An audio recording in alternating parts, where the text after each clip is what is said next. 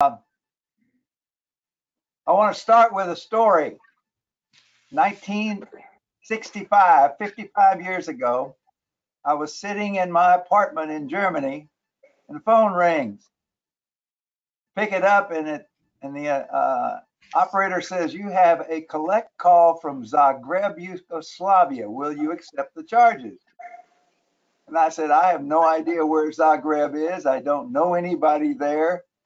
And then a voice came on, and it was a friend of mine who had been in Greece, and he had had an accident, and he escaped through Yugoslavia, got as far as Zagreb, and called us up, wanted us to put him up while he got his car fixed. So that was my first exposure to Yugoslavia. Now, what I want to do tonight is make a little bit of sense out of the mess in the Balkans in 1990s. I'm not going to say I'm going to make a lot of sense out of it, but I'll make some sense out of it. I want to give you a history lesson of the Balkan area, and in particular talk about some of the more salient features of the century in the Balkans, and there were a lot. It was a very, very active place. Then I want to discuss the Balkan fighting during the 1990s. I'm not going to talk very much about the fighting other than some of the more significant battles in the conflict. And then finally, what I want to do is consider this mess with what followed in the Middle East, because this actually happened before the Arab Spring. But the same things that generated the Arab Spring generated what was going on there. Linda, I can't do that. Here are the key players in those wars. The first one was Bosnia, and part of Bosnia was something called the Republika Srpska, Croatia, Kosovo, Montenegro, and Serbia. And Serbia was known as the Federal Republic of Yugoslavia as all of this was going on. If you look at their different religions, they were different. Some of them were Islamic, some of them were Christian, some of them were Serbian Orthodox, and some were mixes of all of the above. Ethnically speaking, there were, if you look at Bosnia, 3 different ethnicities in Bosnia. The other countries with multi-ethnic were Serbia, with lots of minorities. Prior to the First World War, half of them were in Austria-Hungary, and half of them were in the Ottoman Empire. After the war, they were all in Yugoslavia. During World War II, they were all occupied by Nazi Germany. So I want to talk about these 4 countries really. The other 2 are just offshoots. Here's the rest of the Balkans. And if you look at them, they were fairly similar to the first group. Different religions, although most of them were Eastern Orthodox. But most of them were in Nazi Germany. In fact, Bulgaria and Romania were part of the Nazi pact. These countries were all neutral during the Balkan War. Now, I want to give you a quick analysis of what those spreadsheets, that's where I started. I was trying to make sense out of this country that you see on the right. And so those spreadsheets were where I started. All of the key players were provinces of Yugoslavia. The Kingdom of Yugoslavia was established in 1918 at the Paris Peace Conference. It was not established by the conference. It was established by groups of people from within these provinces who wanted a united country, and the peace conference just validated it. They had all been part of either the Ottoman Empire or the Austro-Hungarian Empire. They'd all been occupied by the Nazi Germans, sort of. Now, several countries that were occupied by the Nazis and part of the Ottoman Empire didn't get into the Balkan Wars. I'm not even going to try to figure out why not, because I'm going to focus on the ones who did. Primary distinction between the Balkans who were fighting appeared to be two things. One was religion, as Norman said, and the other is tribal heritage. These people are incredibly tribal. Less than 20 million people, all Southern Slavs, would not find ways to live in harmony as Yugoslavia. And I'm talking now the Yugoslavia of Tito, and I'm going to talk some about Tito, disintegrated. This is what I sent out, and these are the four miscreants: Croatia, Serbia, Bosnia, and this Republika Srpska, which is actually a rebellion within Bosnia. It formed a separate country and stayed a separate country for about 15 years. It is now back to being part of Bosnia, as I understand it. I'm going to talk about the various numbers that you see up there. Those are sequential. Those are the things that happened that I thought were worthy of some discussion. Now, these are the four countries we're talking about where most of the military activities occurred. Serbia, which was Yugoslavia, had the Yugoslavian army. It had a fairly good sized regular army and a lot of trained reservists. It had multiple aviation, armored, and artillery units. Croatia was mostly what they called reservist brigades. They had some tanks, and they had 4 regular unit brigades. I couldn't find out how many troops were actually in those. It was called the Croatian Defense Council. Bosnia had a home guard of 85,000 men, and it had 2,000 territorial detachments. Think of territorial detachments as a home guard. Now, the Republic itself, which broke off from Bosnia, had 80,000 regulars from the Yugoslav People's Army. And they all had tanks and they all had artillery. So it was like the Hatfields and the McCoys in a sense, except they were heavily armed. Now, here's the overview. Initially, communist Yugoslavia had 6 republics.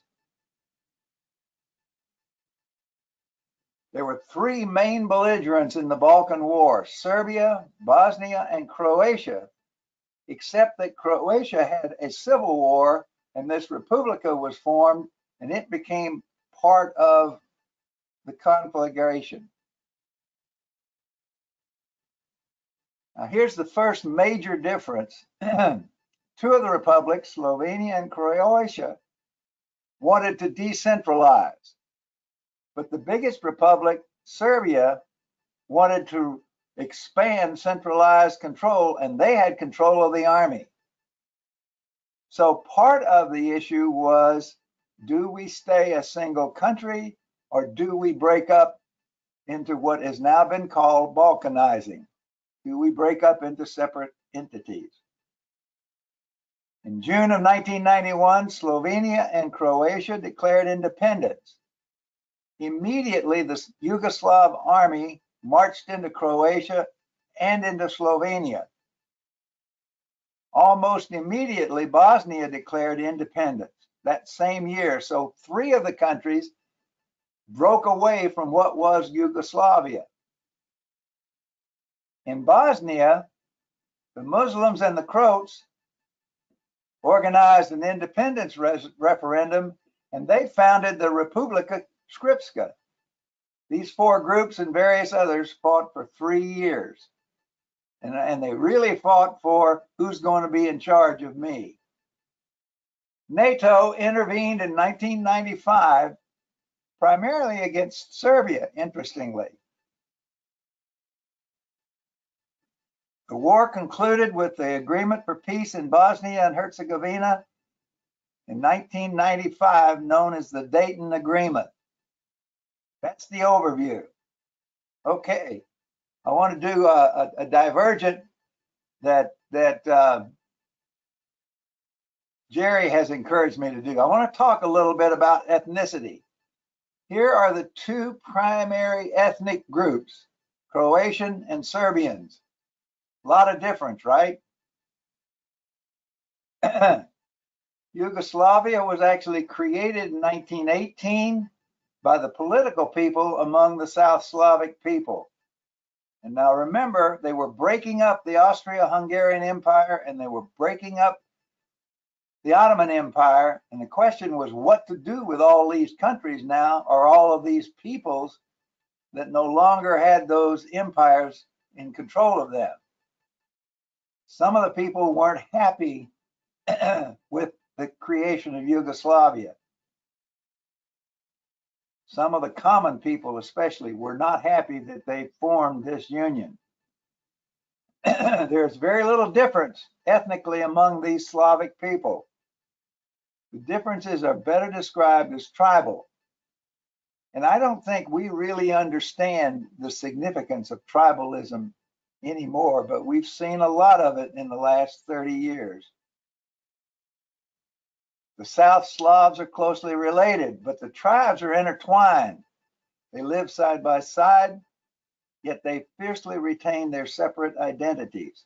It mattered a lot to a Croat to be a Croat and a Serb to be a Serb, and never the twain should be confused with each other.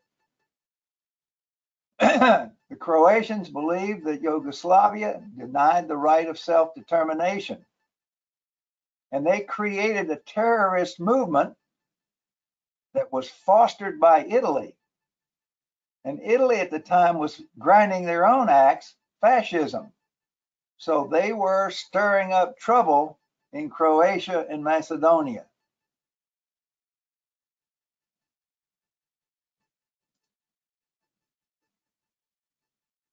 So the Serbian idea was to be inclusive, as long as you were the way they wanted you to be.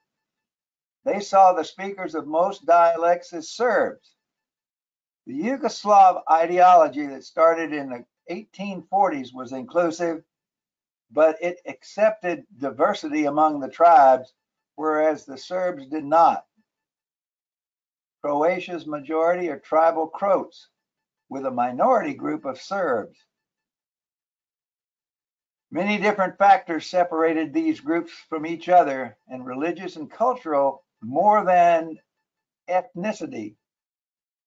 The Croats are predominantly Roman Catholic, and the Serbs are predominantly Orthodox Christians. In no case was Islam among these a significant factor. Islam was a factor in the Balkans, but not among these particular groups.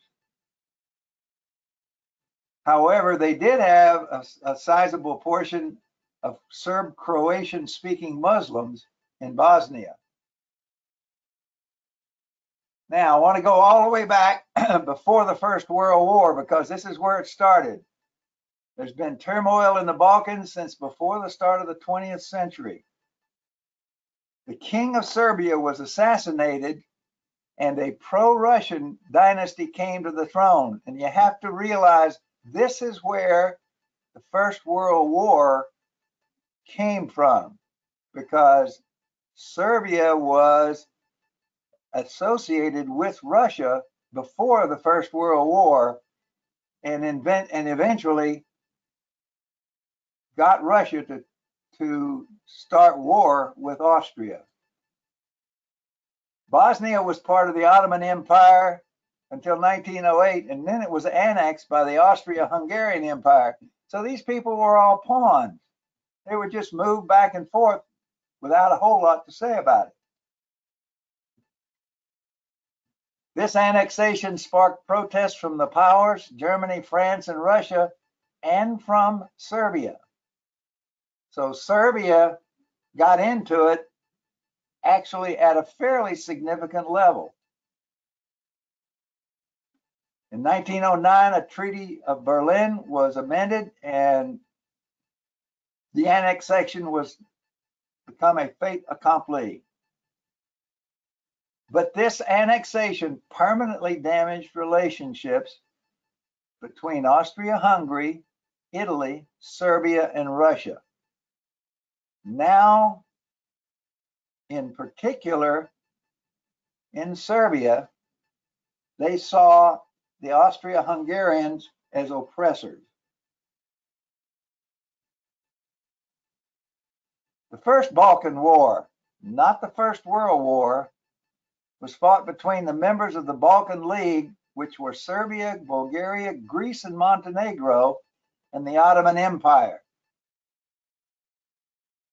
The Balkan League was formed under the Russian auspices in 1912, and their intent was to take Macedonia away from Turkey, who was already involved in a war with Italy. The Balkan League had 750,000 troops. In Macedonia, the Serbs achieved victory. The Greeks occupied Thessalonica. In Albania, the Montenegrins and Serbs overwhelmed the Ottomans. So by then you saw the Ottomans as the sick old man of Europe, and people were starting to take things away from them. The mistake that they made was thinking that the Ottoman Empire was going to stay out of the First World War, and instead of staying out of it, it joined the Axis. The Turkish collapse was so complete that within 6 months they signed an armistice. The Balkan League had been victorious. The Ottoman Empire lost all of its remaining European territories, including Macedonia and Albania. Serbia doubled in size because it picked up Kosovo and parts of Macedonia and Albania. But the Balkan Wars made the great powers, back to Germany, France, England, Russia, reassess their foreign policy in the region. They now, in particular Russia, saw Serbia as the buffer against the Austria-Hungarian aggression. Germany at this time really didn't have an oar in this water. The only oar that they had was they had an alliance with Austria. Now I'm going to tell you about somebody whose name you may have heard, Gavrilo Princip. He lived a very short life. He was 24 years old when he died. He was a Bosnian Serb, member of something called Young Bosnia, and he sought an end to the Austria-Hungarian rule in Bosnia-Herzegovina. At the age of 19, he assassinated Archduke Franz Ferdinand of Austria and his wife, Sophie, in Sarajevo. And you're going to hear about Sarajevo more than once in this talk, on 28 June 1914. You know what came next. Princip and his accomplices were arrested. They were implicated in a secret society which had initiated the crisis and led to the outbreak of World War I. So this Serbia all of a sudden stepped onto the world stage in a big way. At his trial, Princip said, "I'm a Yugoslav nationalist. I'm aiming for the unification of all the Yugoslavs, but it must be freed from Austria." He was sentenced to 20 years in prison. For murdering an archduke and his wife, he got 20 years, but he died 4 years later from tuberculosis. So he did not live long after this assassination. World War I in the Balkans. I'm sure everybody knows a lot about this. It was between the Central Powers, Austria-Hungary. Bulgaria, by the way, which is part of the Balkans, was on the side of the Axis, or Central Powers. And the Allies, and if you see on there, Serbia was on the side of the Allies. It began with Austria invading Serbia. Austria wasn't a lot less sick than was the Ottoman Empire, and it did not do well with its invasion. However, they did conquer Serbia and Montenegro. The Serbian army retreated to Salonika, which is near Greece, I think. And with the Franco-British Allied Army of the Orient, they fought a trench war against the Bulgarians. So it was down in here, as I understand it. That's where much of the fighting was. They were coming from Hungary, and they came in through here, and they ran into trouble down in here. Greece eventually joined the Allies in 1917. In 1918, the Allies broke through the lines of Bulgaria. Here, Bulgaria surrendered. That liberated Serbia, Albania, and Montenegro from the Central Powers. After the 1918 collapse of Austria-Hungary, the Kingdom of the Serbs, Croats, and Slovenes was formed. In 1929, it was formally renamed the Kingdom of Yugoslavia. Now, the way it was formed was not by people sitting down on a map and drawing lines like they did in the Middle East. It was formed by people from this area, the political leaders of this area, getting the Paris Peace Conference to accord them as a separate country. Now, here's what Yugoslavia was before Tito, i.e. from 1918 until 1945. First thing that happened was in 1929, the king suspended the constitution. He assumed executive power and curbed all separatist tendencies. He was assassinated in 1934. The 30s were marked by intolerance between all of the principal figures, and by the aggressive attitude of totalitarianism. So they were under a different foot, but they were still underfoot. In 1941, the Germans and Italians invaded Yugoslavia, and it took them 10 days to capture all of Yugoslavia. More than 300,000 Yugoslavs were taken prisoner. What they did was they established an independent state in Croatia as a Nazi satellite state.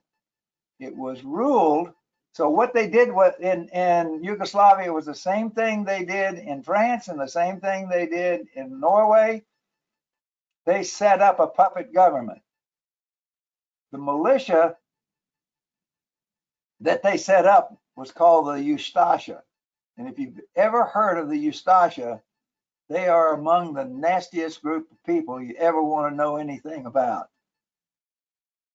From 41 to 45, the Ustasha murdered over 500,000 people in Yugoslavia, expelled another 250,000 more, and forced another 200,000 to convert to Catholicism.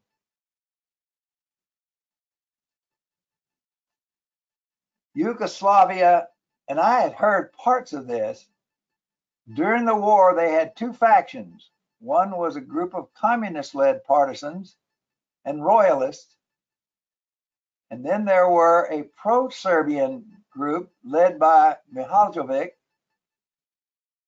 I'm sorry, the pro-Serbian Chetniks were led by Milosevic.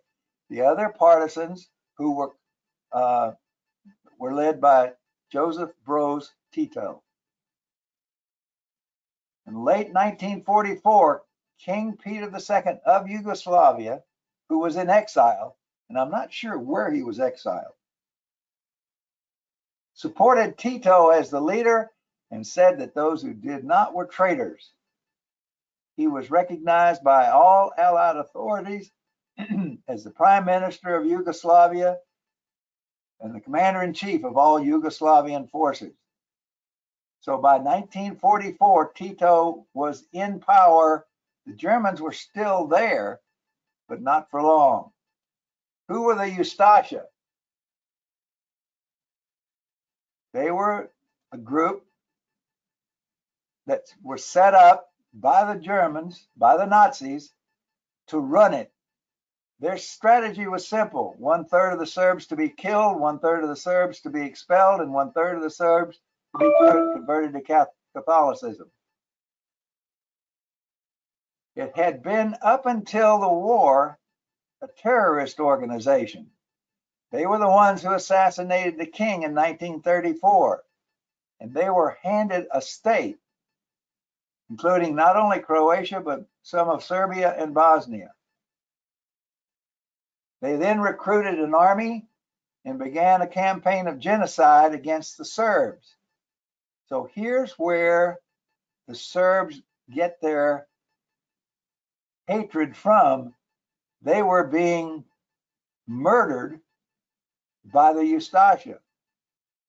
Resistance groups were formed, and much of the population died in that civil war.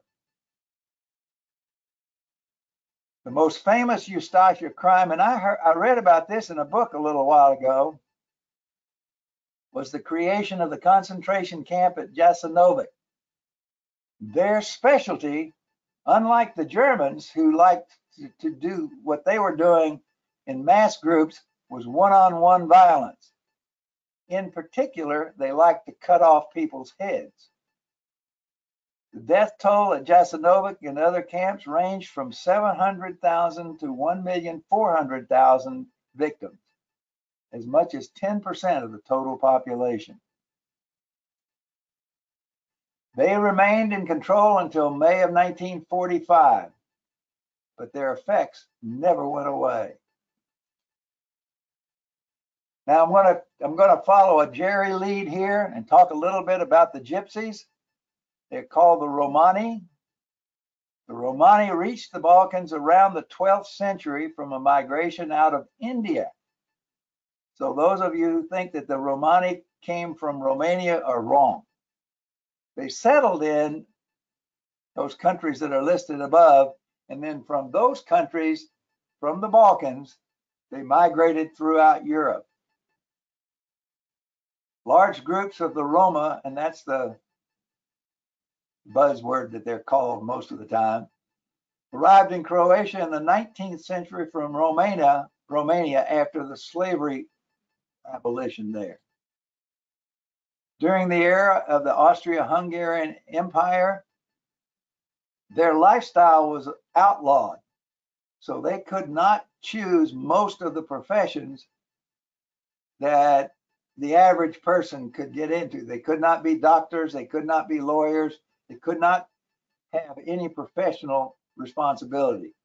Hey, George. Yes. I'd like to ask you one thing about the Ustafa.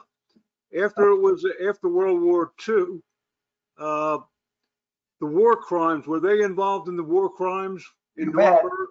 You bet. But I don't know specific, not at Nuremberg. I think they were, but I don't think there was certainly not the major Nuremberg trial. I'm not sure, Norm, how many or who or where. Okay, thank you. During World War II, the Ustasha almost wiped out the Roma population. In particular, at Jasenovac, 15 to 20,000 of those that I had said earlier were Roma. A considerable number today of Romani refugees in Croatia are from the ethnic conflicts in Bosnia. So they're still on the run. There are about 25,000 Roma today in the Balkans, slightly more Catholics than anybody else. This is their religious preferences as I could find it. Now I want to talk a little bit about Joseph Broz Tito. His name was Joseph Broz. He lived 88 years. He was a communist revolutionary. He had roles in Yugoslavia from 1914 until his death. He was born in Croatia. He was a Slovene Croatian, so he was not a Serb. He was conscripted during the First World War into the Austro-Hungarian army. He was captured by the Russians, and while as prisoner of the Russians, became a communist. During World War II, he was regarded as the most effective resistance movement leader in all of Europe. From 1953 to 1980, he was the president of the Socialist Federal Republic of Yugoslavia. Now, it's interesting reading about Tito, you get different pictures. Some criticize him as authoritarian. He repressed political opponents, but others see him as a benevolent dictator. His Yugoslavia was a police state. Outside of the Soviet Union, he had more political prisoners than all the rest of Eastern Europe combined.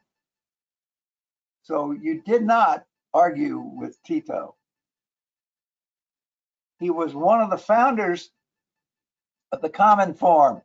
The Cominform is the central organization of the international communist movement that included everybody from East Germany to Hungary to Czechoslovakia to Russia.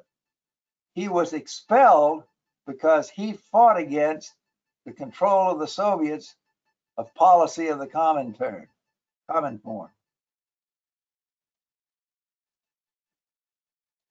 Well, shoot. He was the only leader in Joseph Stalin's time to leave the Cominform. He began his own socialist program, and the things that I read said that he was tending towards market socialism. And market socialism, I guess, is a good description of what there is in Vietnam right now, which is not complete ownership of everything by the government, but an awful lot of government control. George, can I Sir. ask a question? Didn't Yeah. the CIA have hand in that of him breaking away from Soviet Union? I do not know that. I don't know that they didn't either. It certainly wouldn't surprise me, but I don't know anything about it, Jerry. I think they did.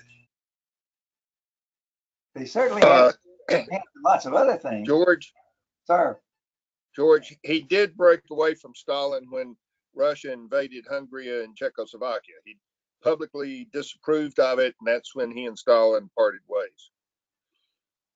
but that was 54, right? No, 56? I don't remember when the... Well, it wasn't Stalin, but I mean, he and the Oh, Russian you're right. party. You're right. Okay. In fact, I think I remember reading that. That was the straw that broke the camel's back. 10 years after his death, communism collapsed in Eastern Europe. The wall fell, et cetera, and at the same time, and I don't think that it's an accident, Yugoslavia descended into civil war. After Tito, 1980, what they did was establish a collective presidency of communist leaderships from each of the republics. So they did not break up the country after he died. They established this collective leadership structure. Some of the communist government wanted to economize because of foreign debt. By then, Yugoslavia was in terrible debt. And an American-led organization called the Friends of Yugoslavia provided them with a lot of debt relief in the mid-80s, which propped them up. By 1984, they were the host nation of the 1984 Winter Olympics in Sarajevo. And their idea was the continuation of Tito's vision of brotherhood and unity, the multiple nationalities of Yugoslavia united in one team. In fact, in the late 80s, the Yugoslav government began to move away from communism to a market economy, and they started to privatize sections of the economy. However, rising unemployment got the prime minister into trouble, and he lost the support that he needed to maintain his position. Yugoslavia broke apart, balkanized in 1990, 1991. Nationalism, ethnic conflict, economic difficulty, frustration with bureaucracy are all blamed, but in particular, Croatia wanted out of the Union.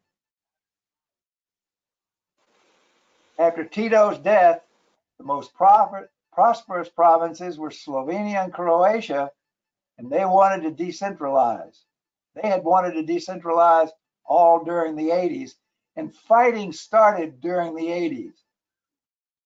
Not on a major warfare scale, but they started to have partisan units. They started to have people been shot and killed. The largest republic, Serbia, which was led by Milosevic, insisted on not breaking up. His rallying call was all Serbs in one state. So he created something called Greater Serbia and annexed parts of Croatia and Bosnia. It would be like Tennessee saying, or like Georgia saying, you know, you got your map drawn wrong. We want the Tennessee River, so we're going to move the border up a few miles. Or Russia, which has gone into Georgia, saying that Georgia, the northern part of Georgia, is actually part of Russia. All of those are the kinds of things that we're talking about. In June of 91, Slovenia and Croatia declared independence. 3 months later, Bosnia declared independence. Throughout all this time, there were clashes among partisan units, paramilitary militia, and the organized armies. In Croatia, the Serbian troops decided to fight as a part of Croatia's ethnic Serb rebels who opposed independence. So now Croatia, which is here, has an internal civil war in addition to being invaded by Serbia. I want to talk a little bit about Milosevic. You might have heard of him. He was the president of Serbia from 89 to 91, and then the Federal Republic of Yugoslavia, and that's the country that replaced what was known as Serbia from 91 to 97. He was president of the Federal Republic of Yugoslavia from 97 to 2000. He led the Socialist Party of Serbia. He rose to power as the Serbian president, trying to reform the constitution of Yugoslavia in response to what people were calling the marginalization of his country or his province, Serbia. He faced many challenges as the country disintegrated, and he usually resorted to force to maintain order. Remember, Serbia was the one with the big organized army. It was the one with the Air Force. That was Serbia. After losing the presidential election, he refused to accept defeat until mass protests forced him to resign. He was then charged with corruption and abuse of power. There was a tribunal formed. You were talking before about tribunals. There was a tribunal formed around 2000, Norm, to try this group of people, and he was one of the first to be tried. He went on trial for charges of genocide and war crimes. He served as his own attorney. It ended without a verdict when he died from an apparent heart attack in his prison cell. The time he was 65 years old.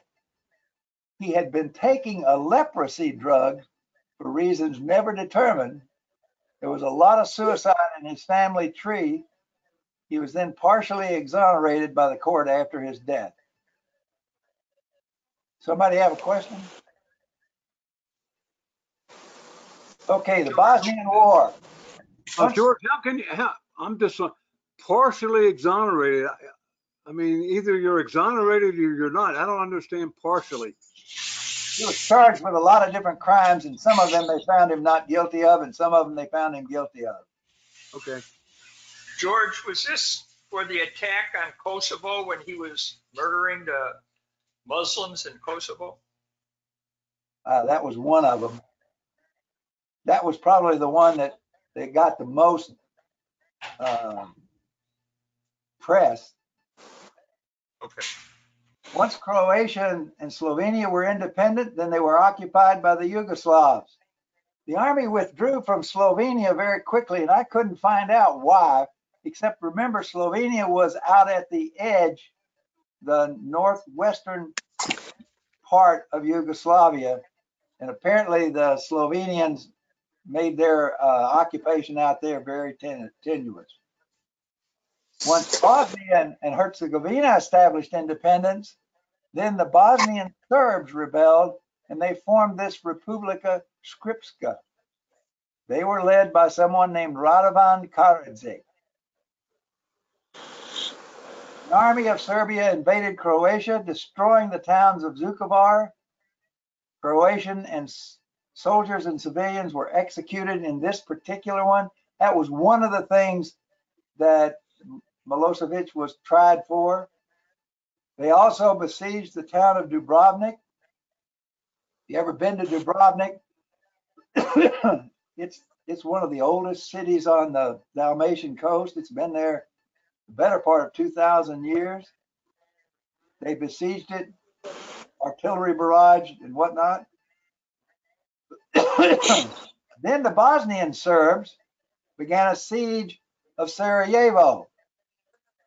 So the Bosnian Serbs, the army of Republika Srpska, were fighting the Bosnians. Sarajevo was besieged for almost 4 years. 1,000 citizens of Sarajevo were killed. There was a fairly large Bosnian army in the city, but they weren't strong enough to break the siege. And they really destroyed Sarajevo. By May of '92, the army of the Republika Srpska controlled 2/3 of Bosnia. Now, I want to talk a little bit about Radovan Karadzic. This is a good story. He's a Bosnian Serb. He was president of the Republican Srpska during the Bosnian War.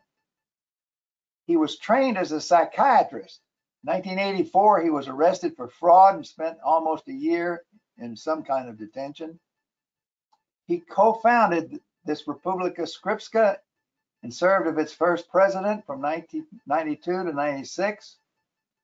He was a fugitive from 96 until July of 2008 because he had also been indicted for war crimes. They concluded there were reasonable grounds for believing he committed war crimes, including genocide against the Bosniak and Croat civilians during the Bosnian War. He was arrested. He stayed out of jail until 2008, and then he was extradited to the Netherlands. And this is where the International Criminal Tribunal was set up. They charged him with 11 counts of war crimes. It's about to get kind of funny. He was called the Butcher of Bosnia. He was found guilty of genocide in Srebrenica and crimes against humanity, and he was sentenced to 40 years of imprisonment. So he filed an appeal, which was rejected, and then they increased his sentence to life. So that's where he is now. Not a good idea to appeal. Ethnic cleansing. The Republika of Srpska took over the UN-protected safe area of Srebrenica in eastern Bosnia and massacred somebody was asking about the Muslims, massacred up to 8,000 Muslims, the worst mass killing in Europe since the end of the Second World War. After the fall of Srebrenica and the bombing of a market in Sarajevo, NATO intervened with airstrikes. So this is when Clinton, I believe, got behind the idea of let's stop this from getting any worse.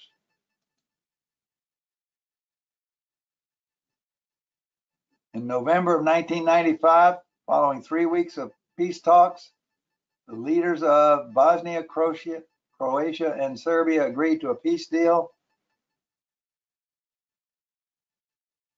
And at that time, they then sent a NATO peacekeeping force into Bosnia, dividing it into the Muslim Croat Federation and the Republic of Srpska. Fighting resumed in 1998 when Serbian forces invaded Kosovo again. And I think they did it because the Kosovans wanted to cut themselves off from Serbia. And in fact, that is what happened. George? Yeah. It's very unusual. I mean, all this fighting in the Balkans, and all of a sudden we have talks in the city of Dayton, Ohio. How did that happen? I know Clinton was president at the time. There was a man I've been reading about who was in the State Department who set that up. His name, for some reason, all of a sudden escapes me. They saw that this was just nothing but an ongoing bloodbath, that people were not going to find a solution among themselves. The United States sponsored the talks, but this one person, and oh hell, I wish I could remember his name, is the guy that brokered the peace. For some reason, Richard something. Between March and June, NATO intervened again. They bombed Yugoslavia back to Serbia to force Milosevic to withdraw from Kosovo. George, can I ask a question? Sure. I distinctly remember so much death in Srebrenica from the snipers, and no one could go out anytime, day or night. Is it during this time that happened, and was Milosevic behind all of that? I don't remember. I don't remember.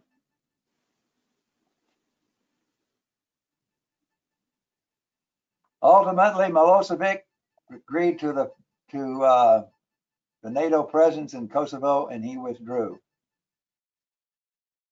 Now, this is what the Balkans look like today. You see how many of them are either members of the EU or want to be members of the EU, how many of them are in NATO or want to be in NATO. They have not, to my knowledge, been fighting in the last 2 decades, but they are not. This is where Dubrovnik is. I've been to Dubrovnik. It's a beautiful, beautiful place. It's well worth a visit. I would say that this whole area is at least an uneasy piece. Now, whether or not there is trouble there now, I can't say. I haven't read anything that says that there is, but I certainly wouldn't be surprised if there is. Okay, my conclusions. I spent a lot of time working on this, and it was really, really difficult for me to make sense out of it. But my conclusion is the Balkans have been struggling with each other for a long time. The war and factions still aren't clear to me. But basically, my perception is they were tribal in nature and they followed their nature. They were not interested in the bigger picture. They were interested in their tribes. George? Could you Sorry. also say that it's almost the same similarity with Afghanistan, with all the tribal? I'm going to get to that. Absolutely. Now, the second conclusion is the old order of empire disappeared in 1918, and the new order was fragile, and it still is.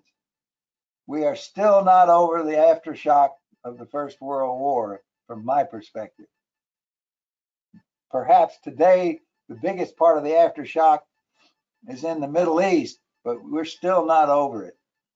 These empires kept order with a great deal of an iron fist, and when it's gone, chaos is what follows. Much of the animosity in the Balkans is tied to the Nazi control. I mean, the Croatians didn't murder 1 million people and have everybody forget about it. They're also laid to Tito's suppression. And then they're laid to disagreements about how power should be distributed when Tito died. And like I said, they may still be arguing about it. I don't know. In fact, I'd really be surprised if they aren't. I don't think in this country we can appreciate the strength or the hatred of tribal and religious differences. I just don't think that Americans have the perspective of why does being a Croat or being a Serb or being a Slovene or being a Christian or being an Orthodox Christian matters so much, but it matters a great deal to these people. And this is just my opinion. The mess in the Middle East is little more than this turmoil moved 500 miles east. Now, my last one is tongue in cheek. I cannot imagine why Churchill saw the Balkans as the soft underbelly of Europe. He saw it both in the First and the Second World War, as that was the way to get to Nazi Germany. That was the way to get to Germany in the First World War. Hence the Dardanelles campaign. And with that in mind, what kind of questions do you have that I can't answer? Probably a lot. George, just comment on your last point there. I think Churchill thought that these, Serbian people would rise up against the Nazis and the Russians, and ally with the Allies. That's why he considered it a soft, underbelly for the Axis power.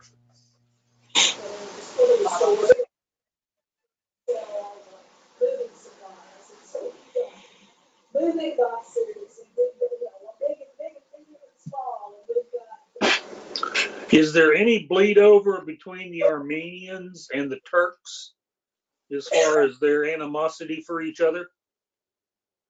In one respect, the Armenians are a tribe that the Turks see as danger to them, and the best thing to do about a danger is eliminate them. So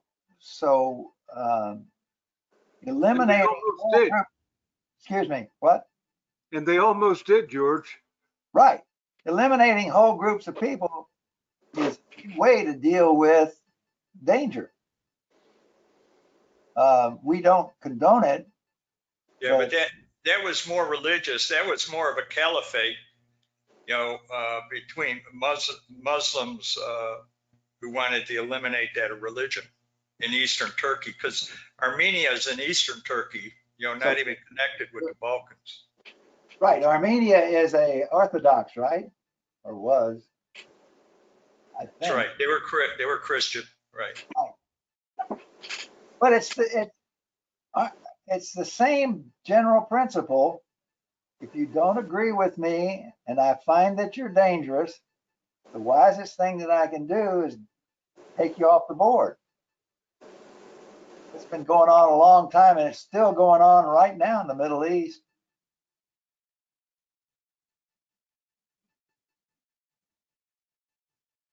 Jerry, I got done in an hour. Yeah, that's great. I'm still recording. Okay. You got time to go if you want to continue, George. Could you do the first 10 minutes over again, George? I missed it. Ellen, Chris it's has No. sent you the recording. Do a one-on-one. Great job, George. That is a mess. Excellent job. thank you. Thank you, George, you were George. talking about the Americans don't fully appreciate the tribal thing.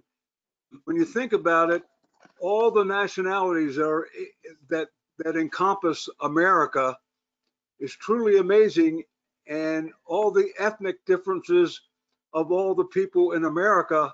And really, when Hitler really thought that if America got into the war, that Hitler would defeat Americans because they were so diverse, and yet the Americans surprised Hitler.